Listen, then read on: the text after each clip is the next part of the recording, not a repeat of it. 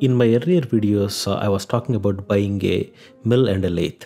I won this Alliant RT2 at an auction recently. Alliant is considered one of the better made Bridgeport clones, as it was owned by Bridgeport employees who designed it with extra bearings and much better components. It was in fact made by Sharp in Taiwan. Anyway, here is the footage from the auction and how I moved it into my garage. I really liked its size compared to the other mills at the location. Moreover, replacement parts were still available for these mills from Sharp. And also, I didn't want to go through rigors and shipping, so I really wanted to win this mill, as it was in a driving range to my location.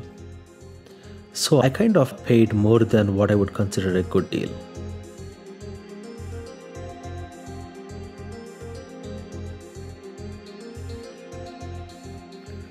I also wanted to bid on this Okuma 21x30 lathe. It is such a special size and it was in a very good condition, but it almost went for 6k plus fees, so I couldn't buy this for that price.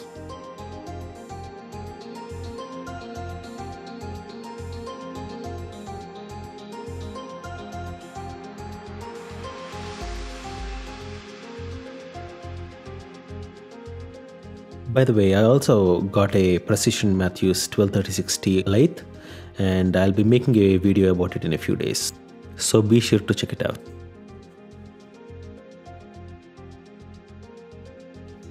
Here are some other items from the auction.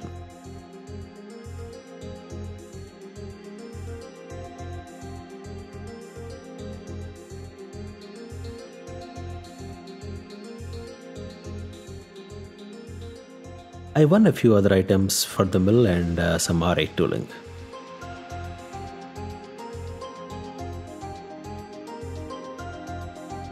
On the day of the pickup, I rented a tilt bed trailer from Sunbelt Rental.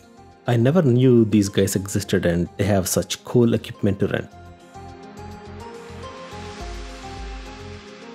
I have an inclined driveway, so I chose a tilt bed trailer. I assumed it would straighten the bed when tilted on an incline. It really did help a lot, and it made it so easy.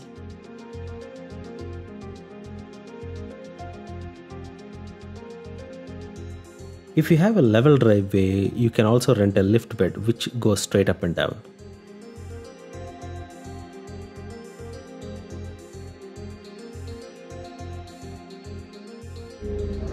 Alright. That was good time, so good. Yeah, you're still good. But I mean, I'll swear this up though. Put it down. These auctioneers loaded the mill onto the trailer. These guys were really cool and very helpful. Come on in. Turn. I don't want to come in. Maybe I need to. Alright, go back. Always you gotta get weight for the full in.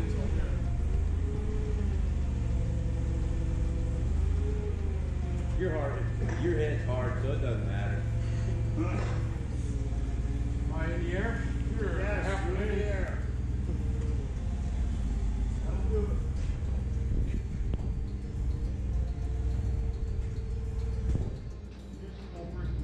Yeah.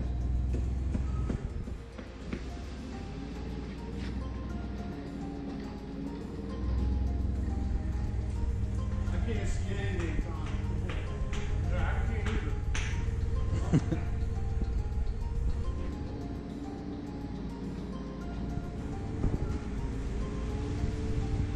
You got plenty of room come your left if you need to. See what I did, right? Yeah, I'm gonna cut it. I'll do a donut right here.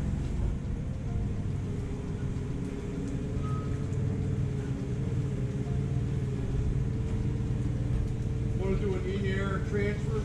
I don't know if this would work.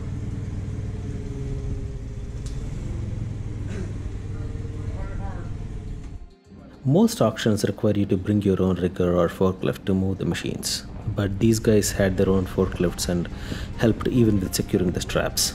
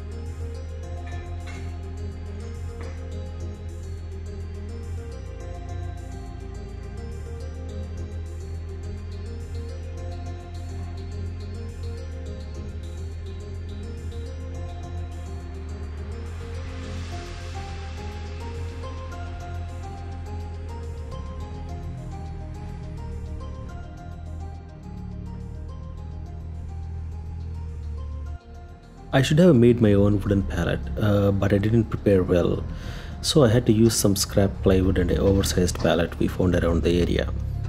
This made it very difficult when removing it under from the mill once it was in my garage.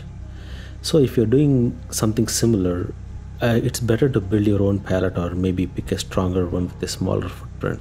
We can replate if we need to, right? Yeah, you're gonna replate. Bring her down.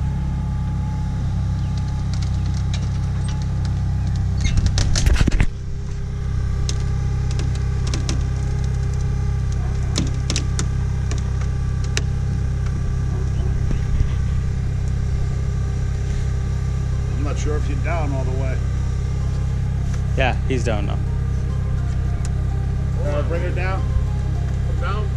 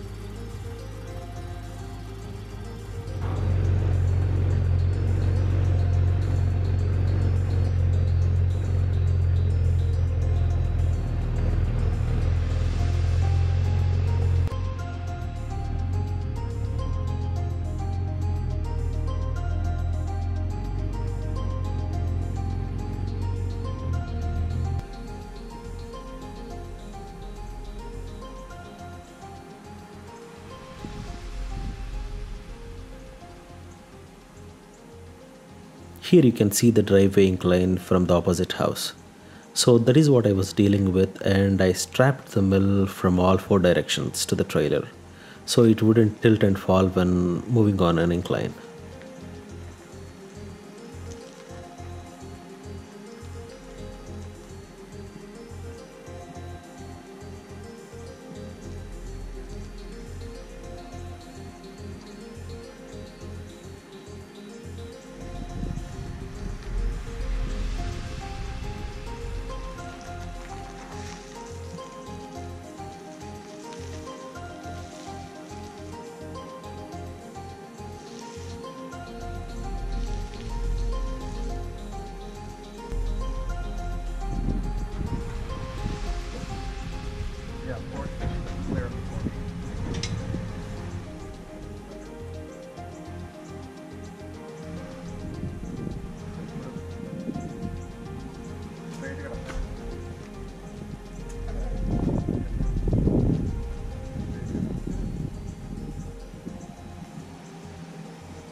It was easier than I imagined it would be. So if you're doing something similar, then be well prepared, secure the load and go for it slowly, and it should be fine.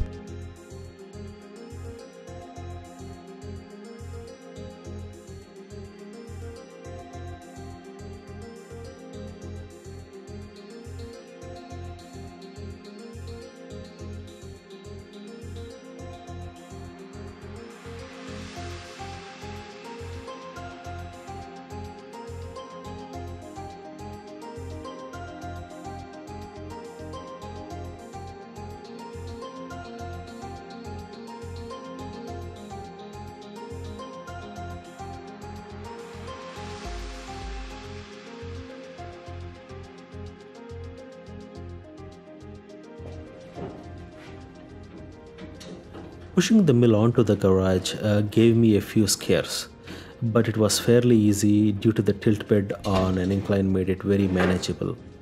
and a pallet jack really helps.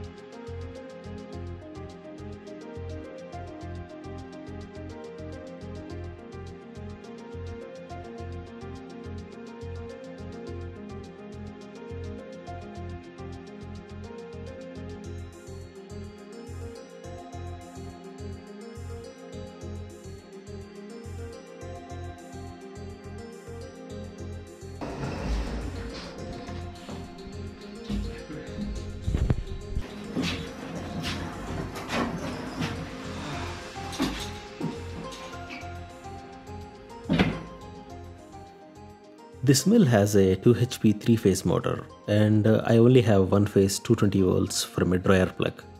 So I am using a Tico 3 HP VFD. In the next video, I will post on how I got this mill off the pallet, how I wired and programmed the VFD, and a few issues we encountered when setting it up. I also want to build a small pallet jack accessible metal stand to be permanently under the mill. So we'll be making that in the next video. Lathe video also will be posted very soon. Please feel free to subscribe if you like these videos. See you guys in the next one.